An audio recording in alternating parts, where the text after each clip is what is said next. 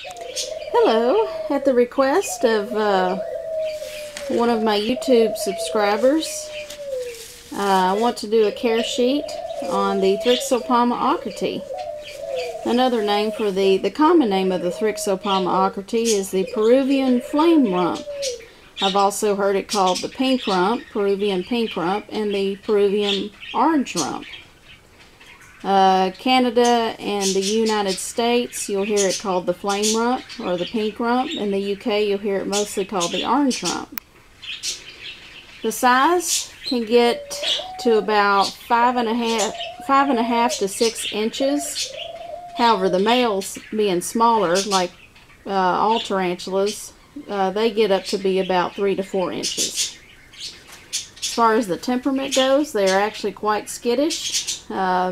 Although they are more likely to flick hairs at you and to run away rather than bite. They will also point their abdomen up at you when they are agitated. They'll kind of walk in this real stealth-like manner, and they'll point their abdomen up at you, so be careful because they might use that as a poop cannon. This one hasn't pooped on me yet, but this definitely threatened to. So I would say this is a okay beginner species. Just I'd say it's docile, but it can also be skittish. But of course, personalities vary. You might actually end up having a rare aggressive T. ockerti, but most of them are docile to skittish. As far as life expectancy goes, females live anywhere between 12 and 15 years. Males about 3 to 4 years. They are fast growing. The cost is anywhere between $20 and $30 for a 1/2 inch sling. But if you want to get an adult, you better be ready to fork out some money, because it'll be anywhere between $125 and $175. Because they are not the most common tarantulas out there. As far as the enclosure setup, just really simple. They tend to be semi-arboreal, which means sometimes they like to be on the ground, and other times they prefer to be up high. So what I do is I give them enough substrate in case they do decide to burrow, but also give them a piece of wood here to climb on in case they are in the mood to climb and be high up.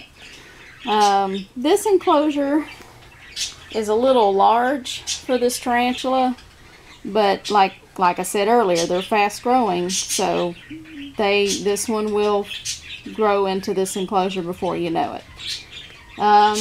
So as far as enclosures go, if you want to be simple, get you an enclosure that is, I guess, kind of in the middle. You don't want one that's too long, but you don't want one that's too vertical either. So get you one that's in the middle. Get you one that's not too tall and not too long.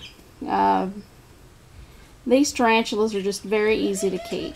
As far as temperature goes, if you really want to get down to the nitty-gritty of the temperatures, anywhere between 77 and 82 degrees would work.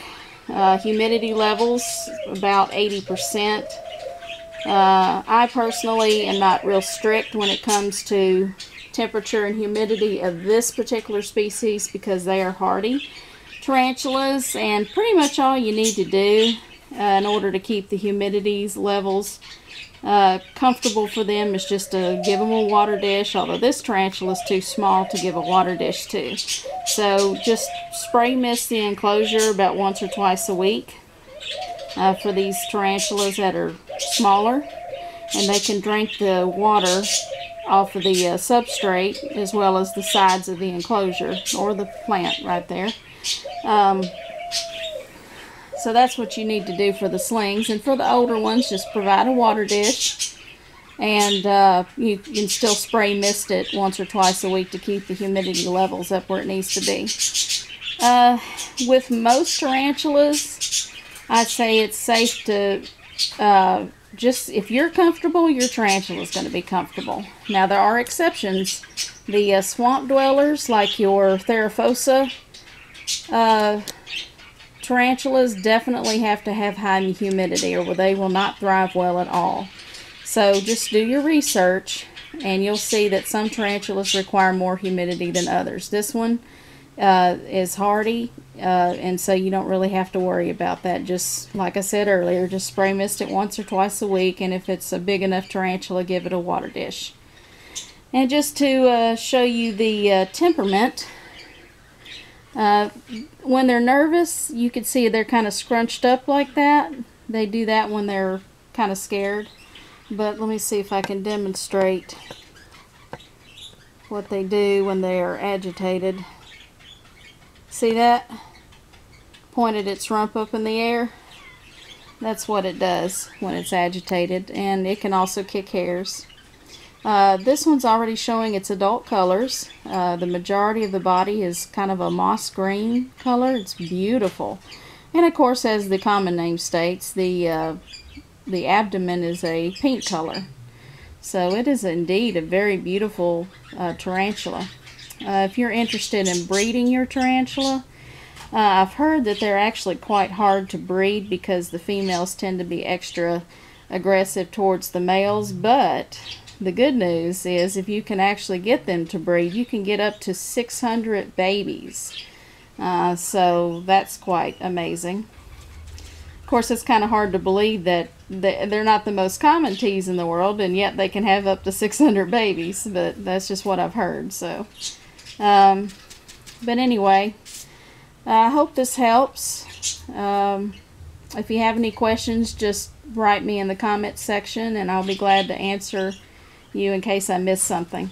But you know, don't fret over it. They're very easy to care for. Just get them some substrate, something to climb on, and they're good. I just put the fake plant in there for decoration, and then they can climb on it if they want to.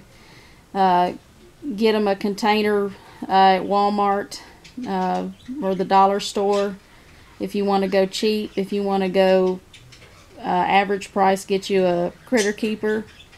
Obviously, don't forget to put holes in the containers that you buy at the dollar store or Walmart so that they can breathe.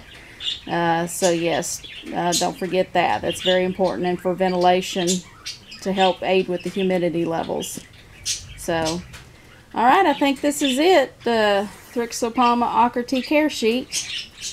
Thanks very much. Stay tuned for the feeding video.